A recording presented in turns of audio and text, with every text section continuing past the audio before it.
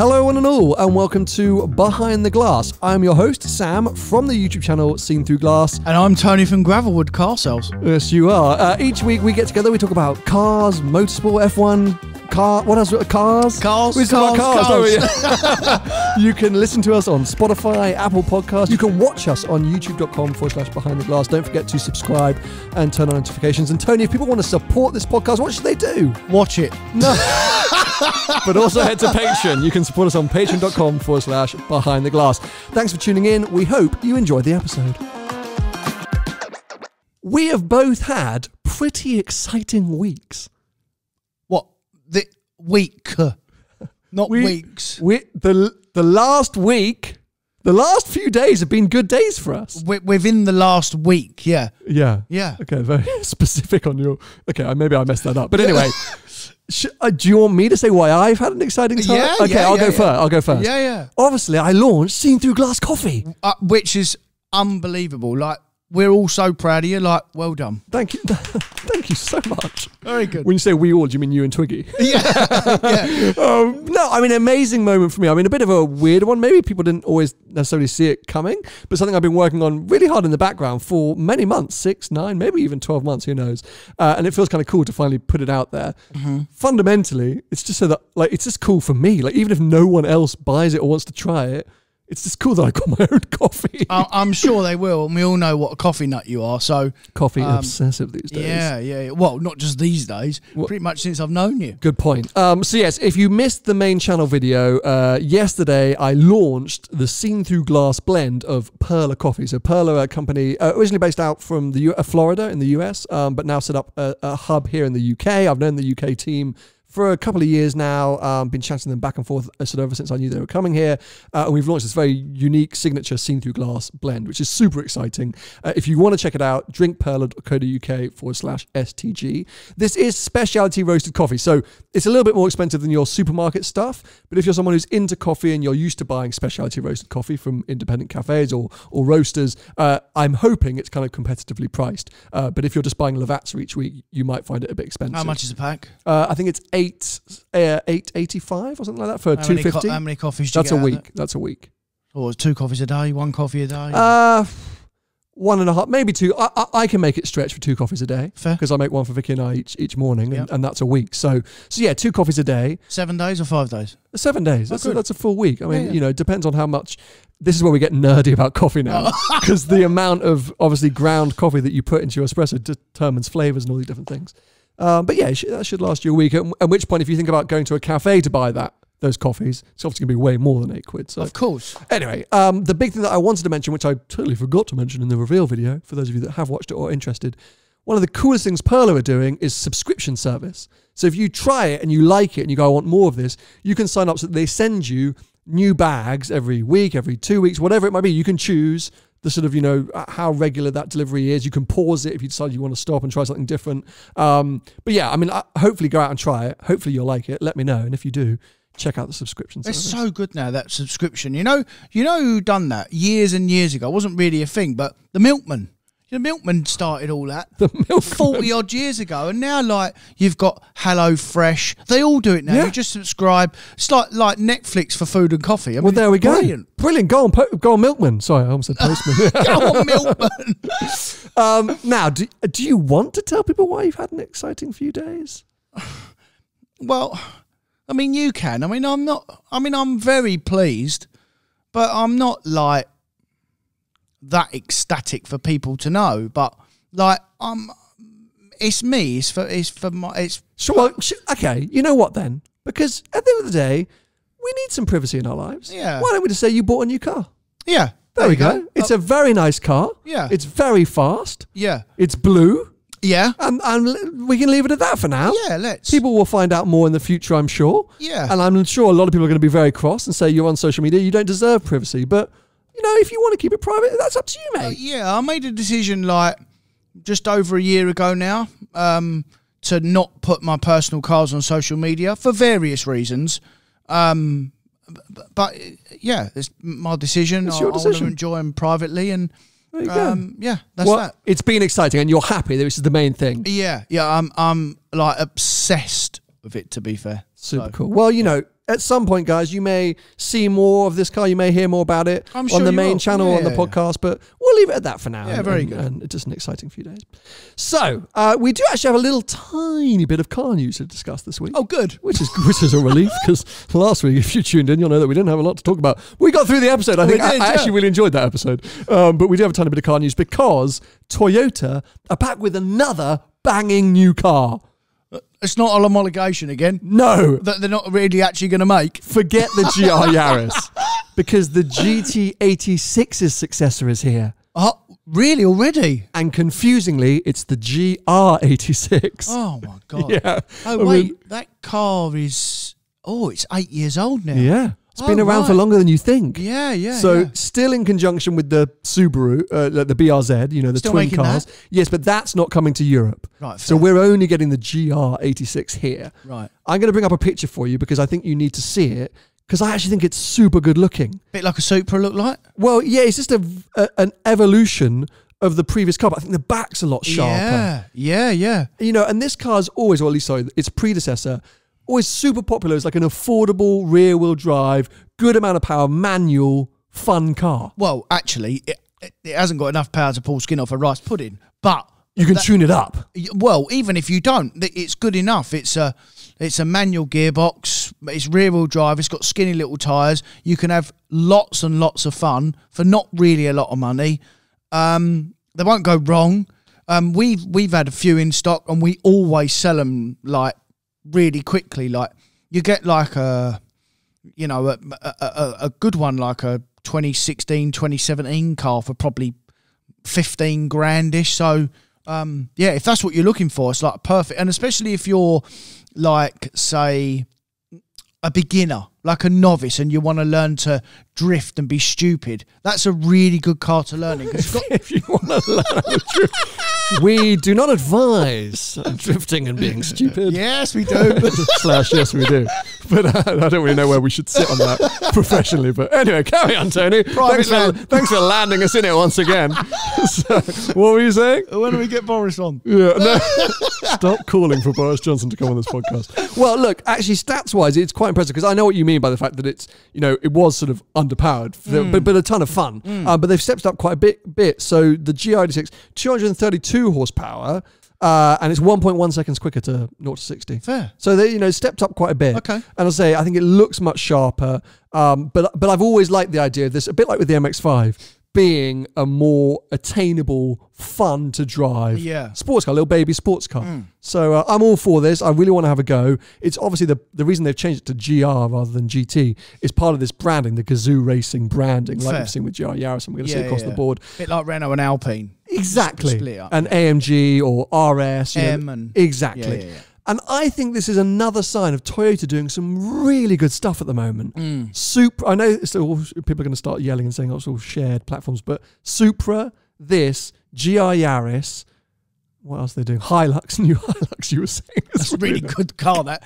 I'm a bit worried about that Supra, you know, because they really struggle to sell them cars. And, you know, the initial hype was really good for them. And it is a really good car. Really cool car. Really cool car, although it is a BMW. But, yeah. But you could say the BMW's a Toyota.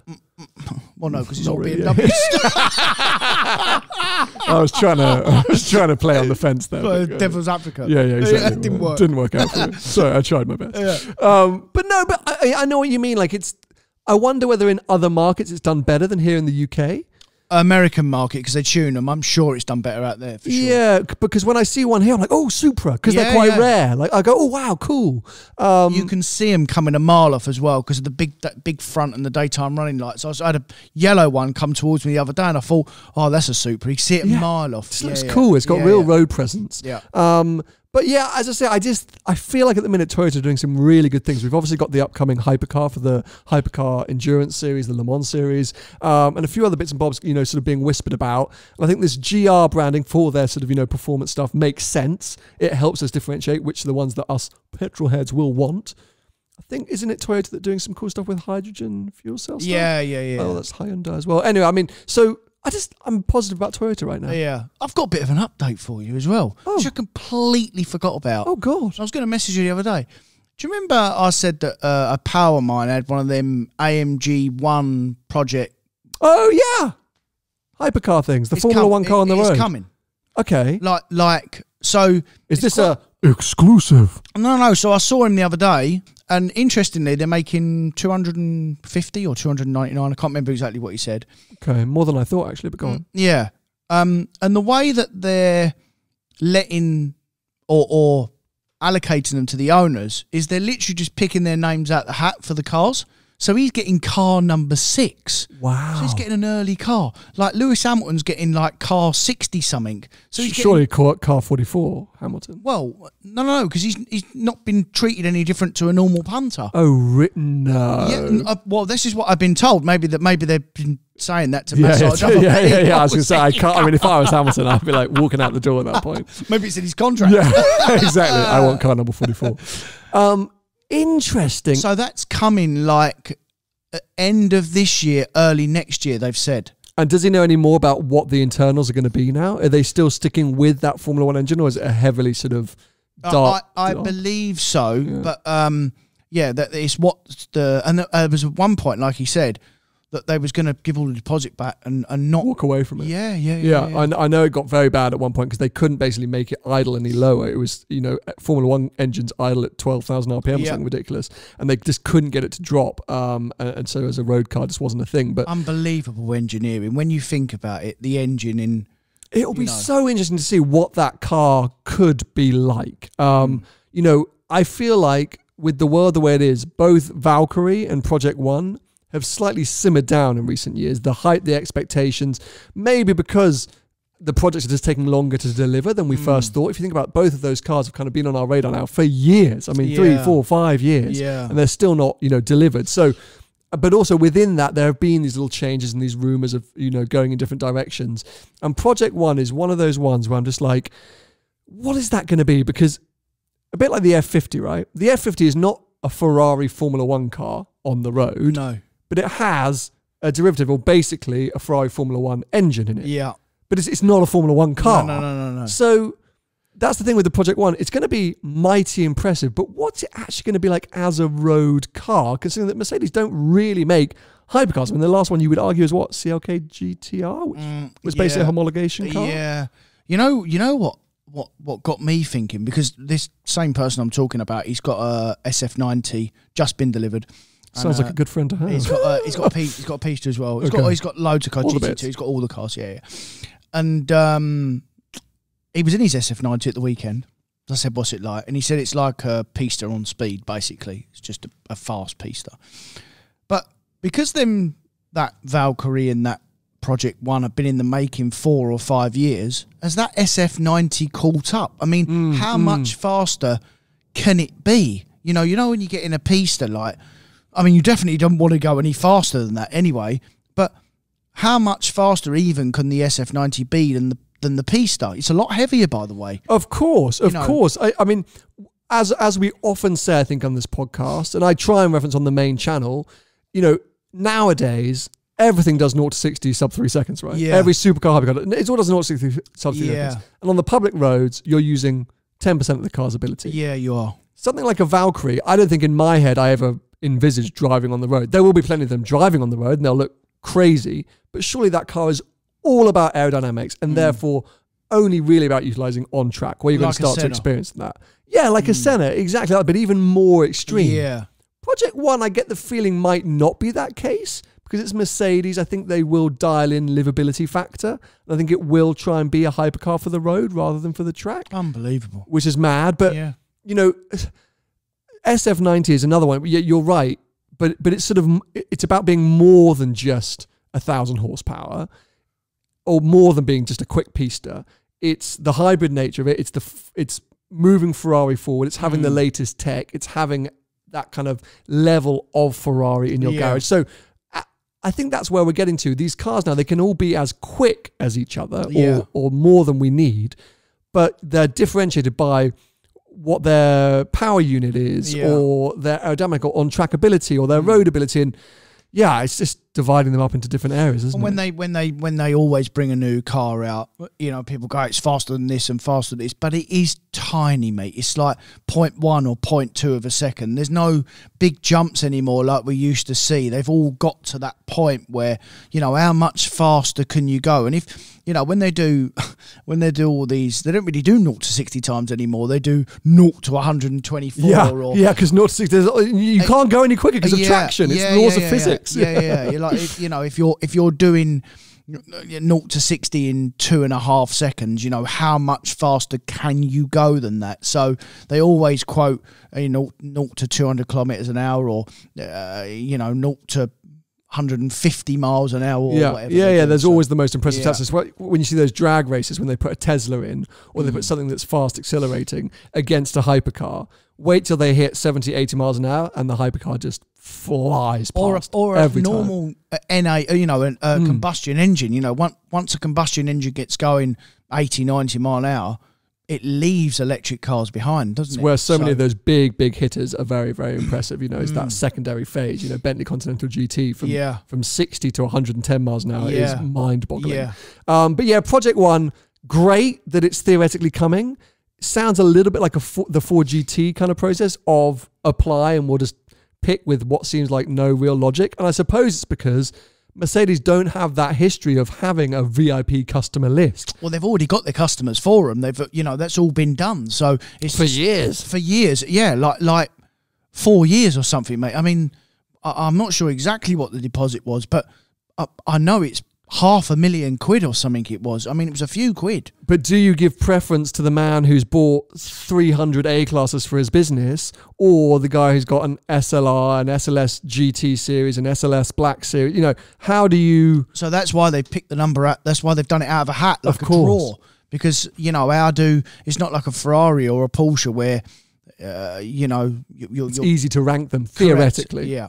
Or easier. Yeah. Mad, but yeah, cool. And I'm all for some real crazy cars coming our way. As we keep hyping, you know, this Le Mans Hypercar series is going to give us some mad cars for the road. Yeah. But if we're still going to get Valkyrie in some shape or form, we theoretically still have Valhalla coming. God knows what's happened to that, which was the baby Valkyrie. Yeah. Project One, the Gordon Murray car. There's lots of big, I'm going to say it, big dick hypercars coming. They're willy waving cars. Yeah, willy waving cars. That's what I was trying to get to. Yeah. And you know what else? Sorry. Go on, no, please. You know what else I saw on telly the other day? I nearly fell asleep, by the way. Please don't be one of my videos. No. That was that coffee video. No. I hate you so much. It was the that extreme thing. No, Tony. You know what? I'm so glad because people are finally starting to realise that you are a nonce. Like, because last week when you started going on your rant about electric cars being pointless, thank God the EV army came and backed me up. Oh, I'm fed up with them. And we're like, Tony, you're now starting to sound ridiculous, and you're about to sound ridiculous again with this extreme E thing. I'm not. I just weren't interested in it. Do you watch the Dakar Rally? No. Exactly. So why would you be interested in Extreme E? Correct. Exactly. So stop going on, because I know you're coming at it from like, oh, these EVs, they were so boring. But you just don't like watching off-road rallies. That's not what you watch. So why are you suddenly going to like it if there's EVs? No. I like watching Rallycross. I'm sorry. Okay, Rallycross, fine. Love that. Extreme E was exciting. And before... Really? Yes. Did you see Katie Munnings? She finished her lap with a blown-out tyre. No, I didn't see that bit. Well, I'd probably turned it off by then. Point proven. And for us nerds... Oh, no. It was Rosberg versus Hamilton at the front. How cool was that? And Button was there like 4th or 5th. It was like going back to old F1 days. But they weren't in the cars. No, but it's their teams. This is the future, you know, hey, Hamilton can't be around that much longer. And to have his teams and Rosberg... No, he's not going to get in the car, but as team owners, to have their names, like it was Rosberg versus Hamilton, like we saw, okay, and still with iconic drivers from all around the world, whether it was, I like the fact it was men and women. I thought that was cool. Hamilton fall asleep in that car. The only thing is 65 mile an hour. Hamilton was pretty quiet about it on social media. I was surprised about. But mate, it's off road. Like you are going to sound like a nonce again. Good. And people are going to rip you apart. You know what made me laugh? I'll tell you another thing that made me laugh in a couple of the comments, because I used an example with my van about EVs. I said I've done 3,000 miles in 2.5 weeks. And a couple of people have worked out the fact that, oh, that's 150 miles a day. But I don't just do 150 miles a day. Some days I do 500, some days I do 20. You know, an EV for me is no good at the moment. That's all I'm saying. And it's why I don't like them. And it's why I'll buy one when I need one or when I have to in 2030. To save you from more grief. Let's not go over the same points again. No, but I think what they don't like, which is what I also get frustrated by, it is your refusal to be open-minded. Because I totally agree with a lot of your points. And we've had this discussion many times before. Currently, for me, an EV army, I get that you're going to say that we're wrong. Infrastructure is not quite good enough. That's purely how we feel. We're allowed that opinion. But I am open to the possibility of EV cars, not as an everlasting future, all cars should go electric, but the experience, I've had good, enjoyable experiences, and I'm open to it. Like, I'm open to learning. I have had good experiences. Taycan, both Taycan experiences. Okay, the rear-wheel drive wasn't for me, but the 4S, mega. I enjoyed the, what was the little, Twizy. But no, I've driven another little electric car recently. Tesla I hated. Sorry, Tesla fans. E-tron I couldn't charge anywhere, but I really liked the e-tron itself. Formula E, I enjoy watching. But to just kind of, because I say, we're really repeating ourselves here and we're opening ourselves up to a lot of criticism from the EV army. Well, that happens every week. I watched a really good Netflix documentary at the weekend. Yeah. Seaspiracy. Have you heard about this? No. Do you eat a lot of fish? You love it. You love fish? I had a tempura prawn sandwich the other day. I recommend it very highly. And I had it with Japanese bread. It was beautiful. No, true. Watch this documentary. You will never eat fish. Well, actually, you will eat fish because you're a dick. But essentially, it's a really good documentary looking at, life of the oceans and how the fishing trade is potentially causing some of the most damage to our climate. Mm-hmm. It's really, really interesting. It's only an hour and a half. I'm sure you can survive it. But the big thing was the bit that I took away from this documentary was that there are so many companies, corporations, politicians out there that hide some of the real issues in this world. They find scapegoats for climate control. Of course they do. And they target them. So, for example, wouldn't you agree that a lot of the sort of messaging around saving the oceans has been around plastic straws, plastic bottles? In my head, the issues with the oceans, plastic bags. Our oceans are being rude. This documentary suggests that actually the biggest issue, and there's so much data in it, is commercial fishing. Mm-hmm. And it got me thinking, something that I'm pretty sure Harry Metcalf points out quite regularly, about container ships. We've obviously had this hilarious Suez Canal situation. The stat that never gets brought up by politicians or campaigning bodies or anywhere is how polluting container ships are. All right, so there's two reasons for that. Of course. One is always money. Unfortunately, these countries are run on money, and it's the root of all evil. 100%. In the whole world, that money is a drive. Whether you've got enough or too much or not enough, sorry, it always causes problems. Money, but it is what makes the world go round. Secondly, how do you suggest they get all this stuff around? Well, this is the whole point. Is the reason no one talks about it, the reason it's not on anyone's agenda, is if the whole world became aware or decided to sort of attack how polluting container ships are, the world would fall apart. Yeah. That is how commerce is traded across the world. That's how cars get shipped from Japan to the UK for us to drive. So these EV cars, which they're talking about, have to come on these container ships that are more polluting than all the cars in the world. Correct. And as well, we're not going to get into it, but an EV car is really polluting to make. And the electricity to charge it. I mean, so there's the reason that I think we get frustrated is that there's a lot of this kind of stuff going on. And we are fortunate to be in a position where we receive a ton of information from you incredible listeners, from the jobs that we do. Yeah. We often hear amazing stories, an amazing amount of information from loads of different sources, and we can gather that. And we try and sometimes share that with you, but we often get caught up in our own emotions. But the reason that we keep harking on saying EV is not the future is that there are many other issues going on here within the automotive sector, but also the world. Yeah. And to simply say combustion engines are the biggest issue we've got, that's what we've got to get rid of, that's how we're going to save the planet, is mad. And so that's going to become quite evident quite quickly when we will end up having to drive EVs by 2030 here in the UK, or sorry, buying EVs by 2030 here in the UK. And someone goes, oh, this has not really fixed anything. You know what we need to do as well? Not today, but we're going to have to do an episode on what we think combustion engine cars will be worth in 2030.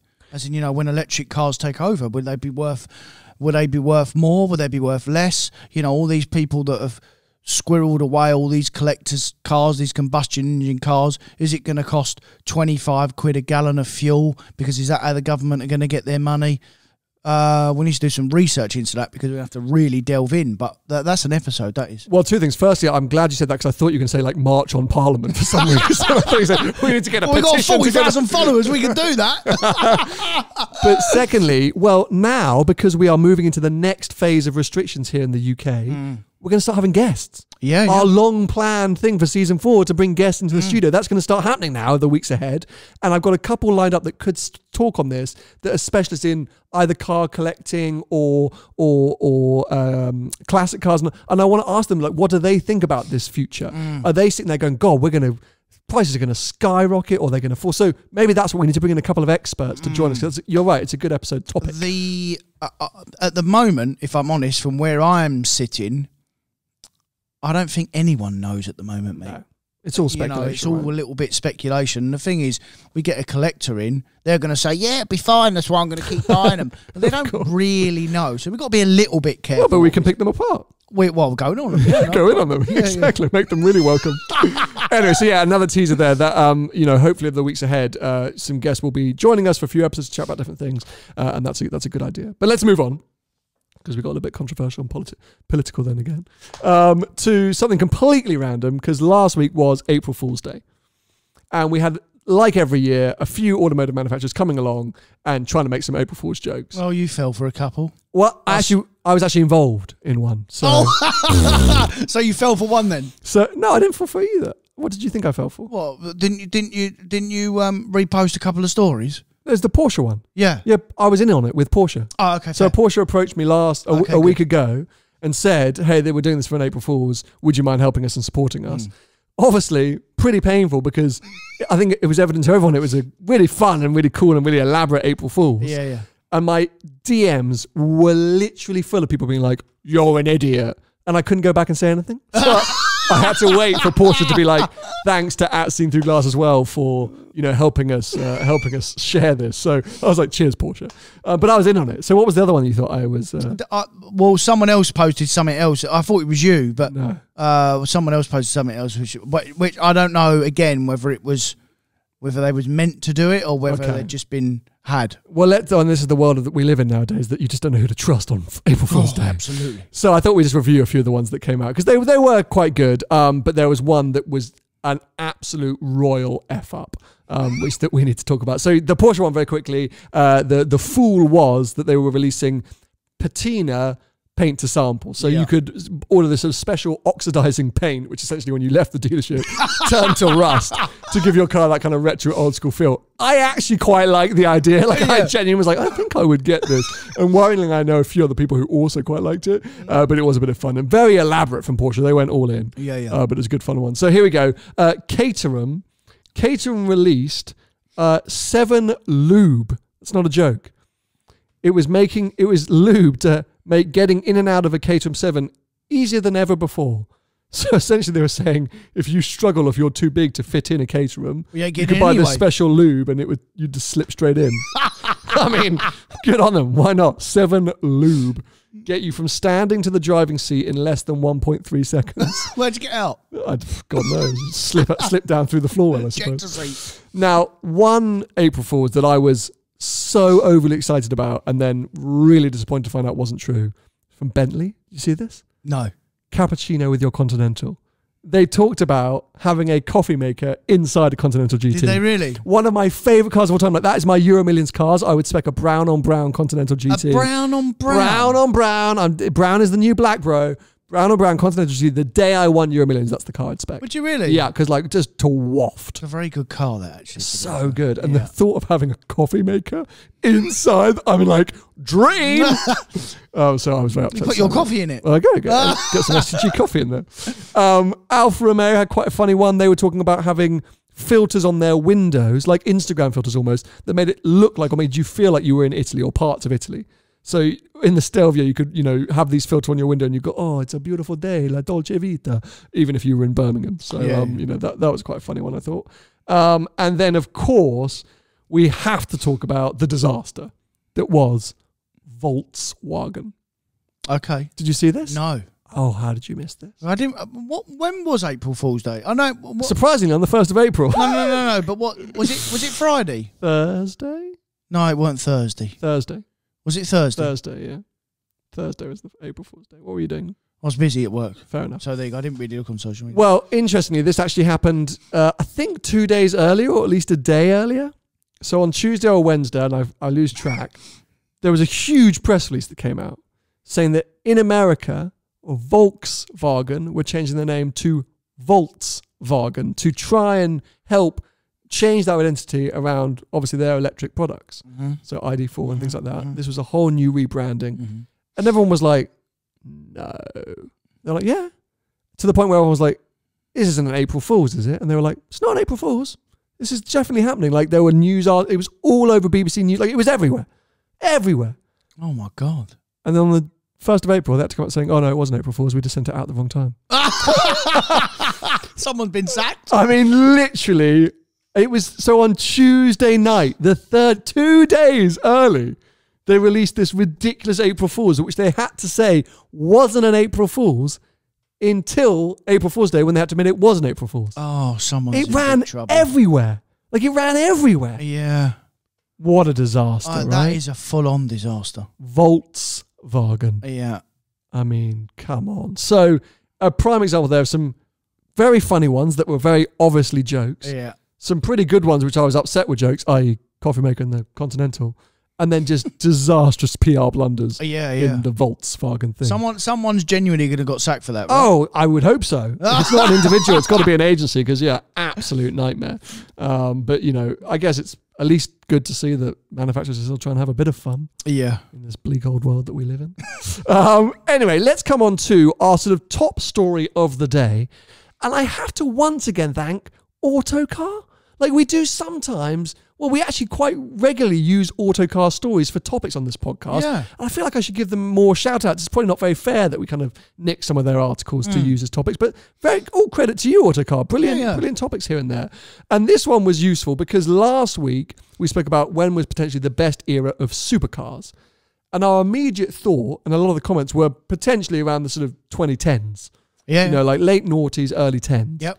And funnily enough, then Autocar came out with an article over the weekend, the best pre-2010 cars to buy, used cars to buy. Cars. Maybe that's it. Maybe they're listening to us. So I was like, oh, cool. Let's see what they suggest. But in classic Autocar form, oh no, the suggestions are debatable. Oh. So this is, so ready to take the plunge, but not yet certain what to buy. By targeting pre-2010 cars, you can get the best of all worlds: value, relative simplicity, and future classic potential. Now, I'm like, okay, there could be anything in this until I see future classic potential. I'm thinking, oh, cool. Like this will be quirky bits, 430 Scuderias, and I don't know, what else? Some other stuff. Who knows? Anyway, let's just launch into it because they're, it starts off strong. Fair. Ford Focus RS. Mark II. Yeah. Bulbous. They're saying they've got one 60,000 miles, 2010 car, £22,000. Yeah, I was going to say, is that 20,000 quid still? I haven't lost any money in them cars. I wouldn't say future classic. I'd say classic right now. Modern classic for sure. Modern classic. Super cool looking. 3-door. Yeah. We don't get 3-door hatchbacks anymore, apart from the super minis. Yeah. So all for that. Looks brute. Looks like a brute. Looks mean. And the Yaris GR. And the Yaris GR. So but is that a super? Because what would you say? The Yaris is a hatchback or is super mini? No, it's a hot hatch, isn't it? It's still a hot hatch. Okay. It's just weird, that Yaris, because it's like doesn't behave like a hot hatch. It's like completely different. And we have to call it the GR Yaris because it's completely different to the regular Yaris. Yeah. Anyway, moving on. Focus RS. So I think that's a good shout. Yeah, me too. I look at those sometimes in a non-Larry Wayne Rooney spec and think, that's a nice bit of kit. Yeah, the biggest problem I have with all them modern classic stuffs, and you found out firsthand before, is that the money they cost to maintain, repair bills. Even a Focus? Well, they have their problems. All cars do. Yeah, they have their problems, and as they go up in the miles, things start to wear out. So, and unfortunately, because it's a machine, you won't just have, when you get to a car that's 60, 70, 80,000 miles, everything round it 60, 70, 80,000 miles. So everything wears out all at the same time. So if everything's been done, then you're good to go again, essentially. Sure. But yeah. Potential money pits. Yeah, I think definitely all modern classics are money pits. There will definitely be some stuff I would suggest from Asia that holds up a little bit better than some of the European stuff. Fair. That would just be my shout. Yeah. Anyway. So I'm like, okay, this is a good list, Autocar. Yeah. I'm feeling positive about this. There's going to be tons for us to discuss. We come on to the second car. Well, Focus RS is a good one. I agree. Yeah. Number 2, Vauxhall Insignia. What? Future classic potential. Well, then, so the Cavalier is a classic then. I mean, where have they got that from? I'm literally looking at this being like, what? What? A pre-2010 Vauxhall Insignia is scrap. It's not, honestly, mate, it's not worth anything. What would have been the fruitiest? The VXR, they must have done it. Which was a rival to what? An S4 or an yeah, like something like that? Yeah, like oh my God, who buys it? Honestly. But is it, because I have no experience with these cars, so I genuinely am like, because I think if you're choosing Vauxhall or you're choosing VXR, like, you're a bit out there anyway, like, you're doing things differently. But I don't look back at that, not like what was the crazy Australian, the Monaro, for example. Yeah. I don't look at an Insignia VXR and go, oh, that's like a Volvo 850R. Yeah, like, yeah. It's not that, is it? No. It's just it's a disaster of a car. I thought that was when I was scrolling at it doing my research, I was like, oh, we could be going down a very familiar path. I mean, they'll with do some well. of Autocar's lists. Yeah, Autocar will do well to find a 2009 Insignia that's not in a scrapyard. Honestly, mate, like, literally, that's not worth anything. It's not a thing, right? No, scrap. So, sorry if you own one. Sorry if you own one. but yeah, I mean, someone feel free to tell us why that's a potential future classic, because we were both looking at it going, no. Never. Okay. So you're going to start to figure out why I'm laughing. Next up on the list, are you ready? Audi, A2. Oh, no. So if you've never seen an A2 before, it's like a bubble car, right? It's like a sit up and beg car. It's what we call a sit up and beg car. Sit up and beg. Yeah. What's that even what that means? No, because it's built for people that, it's like a Nissan Note. Like, you sort of climb into it more than... I see, okay, rather than sit into it. Yeah. So I would look at, for example, TT Quattro. Remember the Sport Quattro ones? The one with the kind of bucket seats from the TTR or multi-spoke wheels. Multi-spoke wheels. That's a modern classic. That's car, a modern. That's a cool. Good. Yeah. They're still affordable. 200 horsepower. Got something a bit more special. Yeah. Like, that's a cool car. Did you? Oh yeah, I had a few of them in stock. Yeah, back in the day. Them come and go every now and again. You just don't find them very often in good condition as well. They're really nice things. steering wheel. Exactly. Got all the nice options. Yeah. I'd put that on the list. The A2. Here's Autocar's justification. A cruel glimpse of a future we never got. Thank God. This Super Mini will look cool forever. Debatable. The issue that everyone talks about is that its aluminum body is expensive to fix. The diesel engine will deliver more than 60 mpg, but the perky 1.6 litre is the best all-rounder. Prices will continue to follow a gentle upwards trajectory if the mileage is reasonable. Absolutely no chance. Again, that car, because of the way it was made, is the reason why Audi stopped making it anyway, because it was no one bought them. It was a fortune to make. And again, it's scrap. In the bin. Car. Wasn't even an S version. No. I mean, I don't want to be... Maybe we're being a bit harsh. Derogatory, These are all fine. Like, they're a budget. Like, I get it. They're not modern classics, that we're...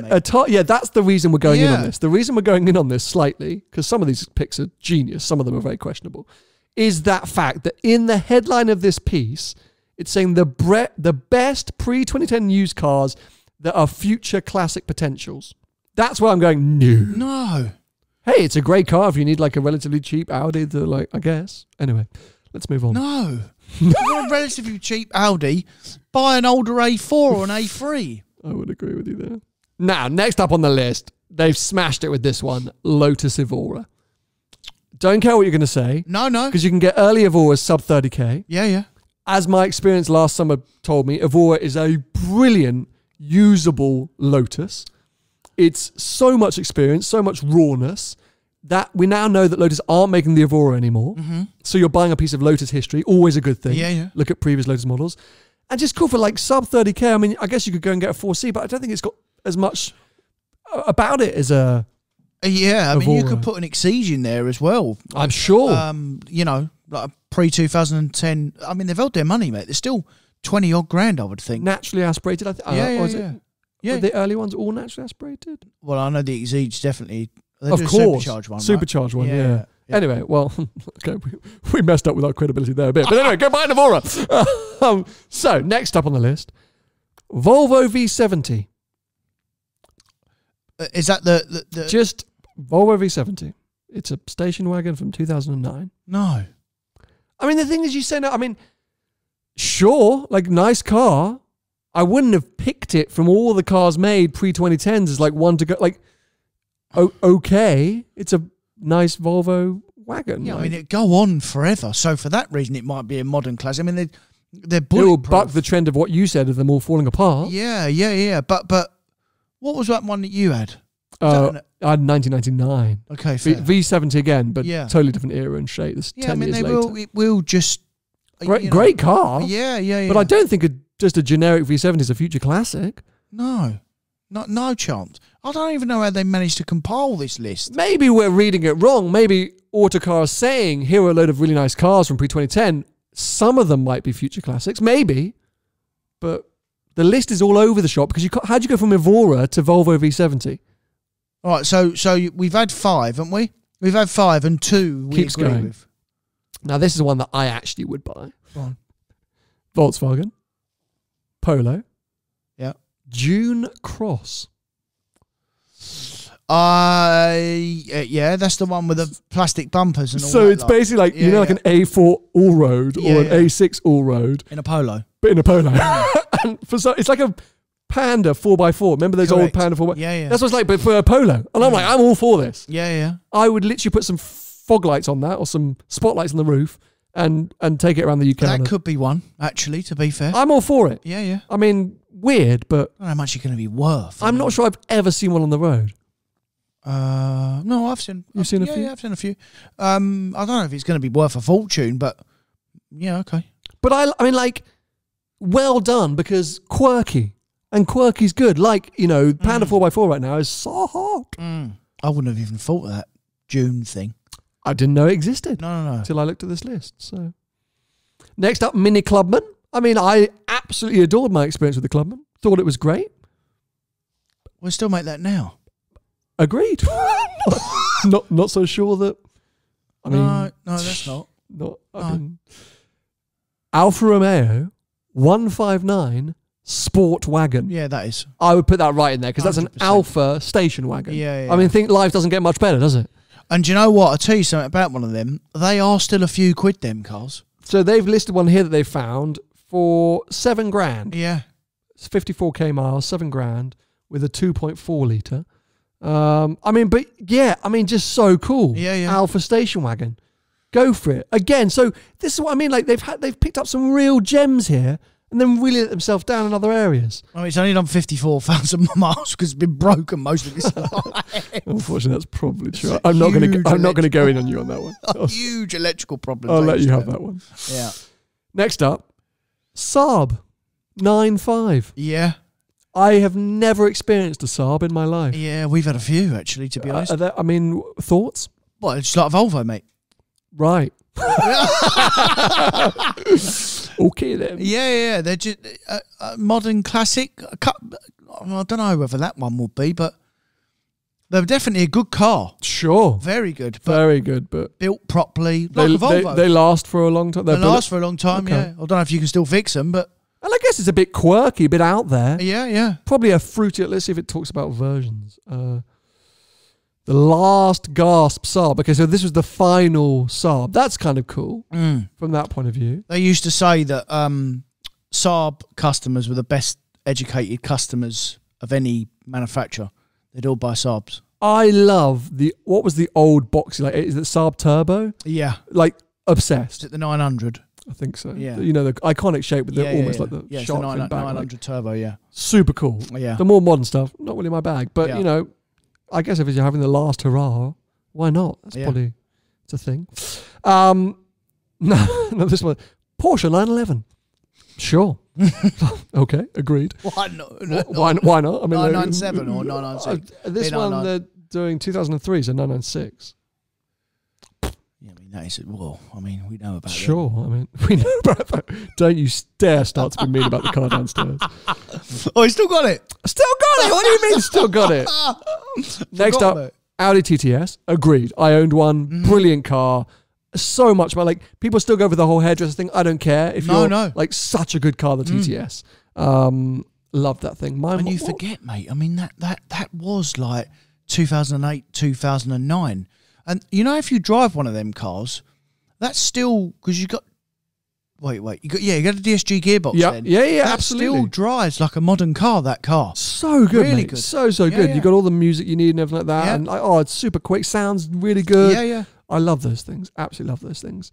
I'm just going to pile through a couple of other weird ones. Toyota Land Cruiser. Sure. Okay. Fine. Jaguar XJ. Sure. Fine. Weird to put them on the list, but okay. Land Cruiser possibly. Sure. But would you say that generation of Land Cruiser was the ultimate generation of Land Cruiser? No, probably not. Probably not. No. Yeah. Perfectly good. Won't go wrong. Sure. I mean, cool. Might as well just put, I don't know, Golf on there. I mean, yeah. Put any cars on there at this point. Yeah. Now, Jaguar XK convertible. Not sure why they've chosen the convertible, but we've said this a few times before, the XK is actually one to watch. Oh, that XKR, so that 5 litre supercharged car, they'd done the 4.2 before. Yeah.